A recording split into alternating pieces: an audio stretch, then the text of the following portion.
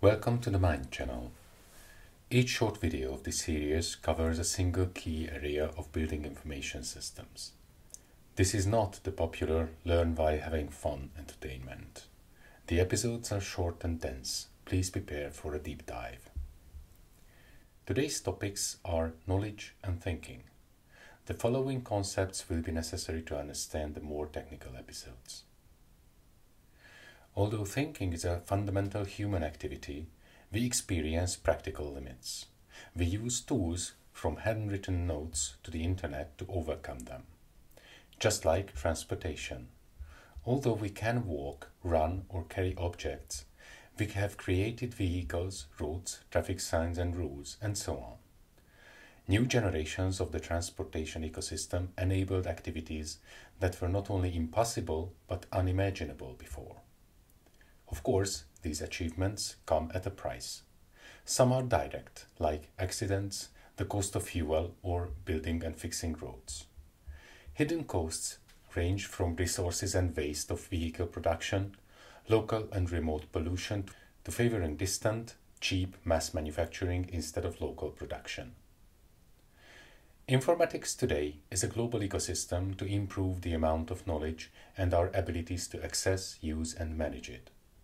Just like in transportation, it is important to minimize risks and avoid adverse side effects. We must understand the original challenges and separate them from the problems that appeared while we solved them. The ancient Greek philosopher Plato used an image to explain the process of thinking. It's like sitting in a cave with a fire in the middle, facing the wall and watching the shadows. Thinkers can only use this partial, biased projection to understand, derive consequences, and interact with the reality. This picture is quite hard to accept, let alone embrace. It is tempting to discard it because it's dated or too abstract. So let's take a current version. A British statistician, George Box, said, "All models are wrong, some are useful." Scientific thinking starts with a sufficiently precise terminology and rules. We use them to make measurements, find relations, and so on, to model the reality. Finally, we build and control things based on these models. For example, vehicles are based on mechanics, gas and fluid dynamics, etc. We don't care that we can only statistically model the chaotic behavior of the air molecules. Or gravity is not even a force, as long as it acts like that. We even use opposite models to describe the same thing. Light is an electromagnetic wave here, a stream of photons there. But if Doppler radars and solar panels work as expected, we're good. Plato continued his story, listing the hardships of thinkers who freed themselves from those chains. Thousands of years later, research showed the inherent limits of the thinking process. Kurt Gödel showed that any sufficiently complex system contains contradictions. Cannot be true. Noam Chomsky created a formal connection between textual knowledge and its scientific formalization. Alan Turing showed that even his automation of the thinking process will not help. Any process in a complex system may run forever, and you don't know which one unless you wait forever. Apart from theoretical barriers, thinkers must deal with much closer practical problems. Knowledge is valuable only when applied properly in a live situation to select and execute a beneficial action. Our communities gathered knowledge over centuries. It is impossible for any individual to own all of it. So we must use physical objects to store and procedures to transfer. Thus, the real value of knowledge depends on our storage and communication infrastructure.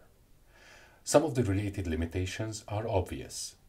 Think of the speed and reliability of a message carried by a pigeon, or the difference between having a library or working with people who had read and discussed all the books. Others are more subtle. How well do you know the language of the book? Or the meaning of the words at the time it was written, or even the notation systems like mathematical operators, numbers, and formulation rules. For people We may say that 100 kilometers distance meant that they lived in different worlds. They never knew about or affected each other in any way. The early 20th century broke these barriers and created a fundamentally new environment. The Chains novel by Frigyes Karinthy explained how at most 6 friendship links can connect any 2 random persons on the planet. H.G. Wells thought that this would allow humanity to create a global brain, share knowledge and resources for common benefit. They were motivated by the experience of the First World War, but it did not prevent the Second, and even today it seems to be far, far away. The powerful knowledge management infrastructure has personal and social side effects as well. Until this point, most people had extremely limited amount of knowledge, mostly from personal experience. They used it in their neighborhood, that also supplied immediate feedback and validation. Myths and organized religion filled most of the gaps, also gave social behavioral templates. They motivated cooperation, emphasized personal responsibility for higher entities or ethical values. The Age of Reason around the 18th century in Western Europe created public education. Schools distributed general knowledge beyond the minimal needs. They also replaced the church with the state and faith with abstract philosophical concepts. Today, informatics changes, partially replaces formal education as the primary source of knowledge. But schools and teachers also provided social patterns among peers and with power structures. They were not perfect, but at least trained and organized.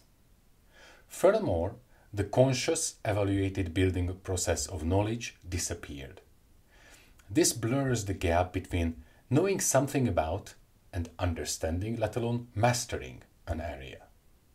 Neil Postman detailed the possible consequences and predicted our presence in his books Amusing Ourselves to Death, Public Discourse in the Age of Show Business, 1985. Technopoly, The Surrender of Culture to Technology, 1992.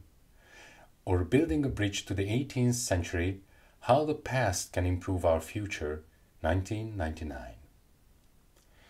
The knowledge accumulated in global information systems grew over decades. We need quick computer programs, artificial agents to find the relevant subset to use in our tasks. Simple searches still supply too much information, seemingly endless lists. We need some sort of interaction, a gradual conversation to narrow down to the important segment. Beyond the people, these agents can also use other information sources like measurements, internal models as well. In 1950, Alan Turing warned that we need a precise definition of the terms machine and thinking beyond the common sense. He showed that otherwise, as those agents will be able to imitate any human trait over time, they can appear to us as infinitely smart super people. Eliza, the first chatbot using simple linguistic rules and a small vocabulary, confirmed his theoretical proof in 1967. Many people testing it asked for private conversation after a brief period, regardless of knowing what it was. Quoting its creator, Joseph Weizenbaum, "I had not realized that an extremely short exposures to a relatively simple computer program could induce powerful delusional thinking in quite normal people." Today, the largest companies use the whole internet as input, train gigantic language models to find the most human-like next words. Then they apply human sensors to further trim the answers and present these conversation agents to the public. These agents fulfill the predictions, but do not address the true challenges of knowledge management. That requires a fundamentally different approach, following the initial goals of informatics. This is the end of this episode. If you are interested in more details, you will find references and links to related videos in the description. Thank you for your attention.